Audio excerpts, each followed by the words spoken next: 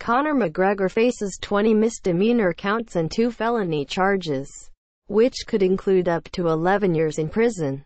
USA Today Sports.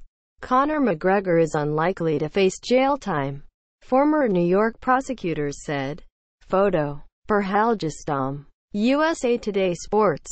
Conor McGregor could face an upgraded felony charge of recklessness that increases the chance of his serving jail time and jeopardizes his ability to fight in the United States.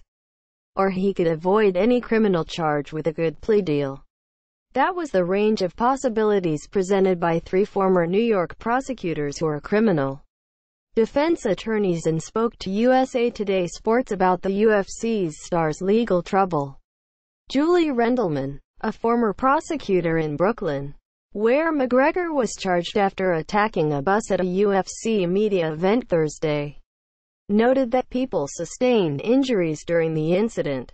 "That's the bigger issue to me," she said. "If he used a weapon to injure one of the people in the face, that potentially could be upgraded to a felony."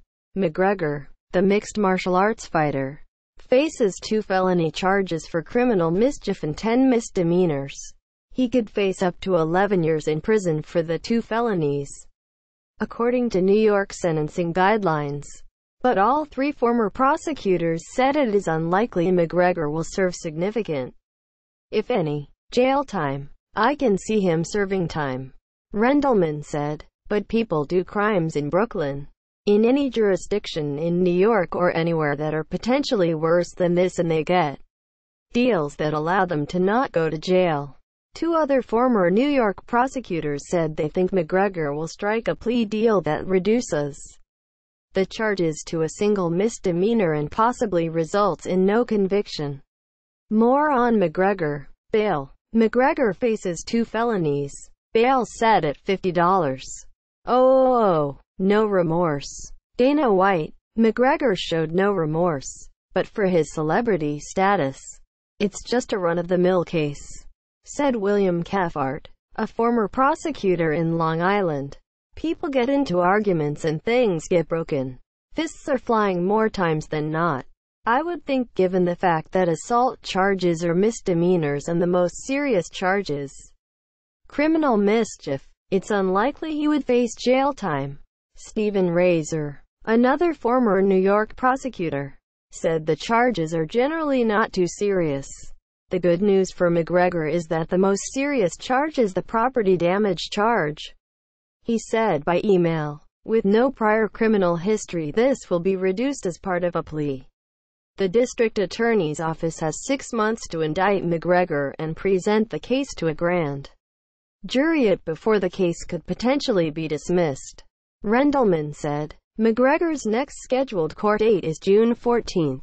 Before then, the former prosecutors say, McGregor's attorney is expected to initiate talks with the district attorney's office.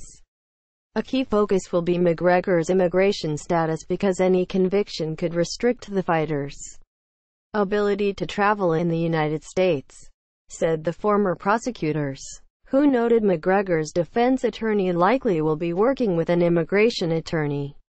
Rendelman said the district attorney's office in Brooklyn generally is sensitive to immigration issues, but she also said, keep in mind, no one likes someone coming to Brooklyn and doing something that kind of damages the community.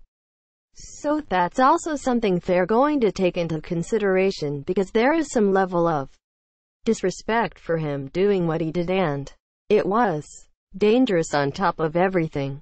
Razor said McGregor's celebrity status could work in the fighter's favor because he is a high-profile athlete. There is a lot of good he can do with the youth. Razor said, if the DA is smart, they'll work out a deal which will involve him giving back to the community.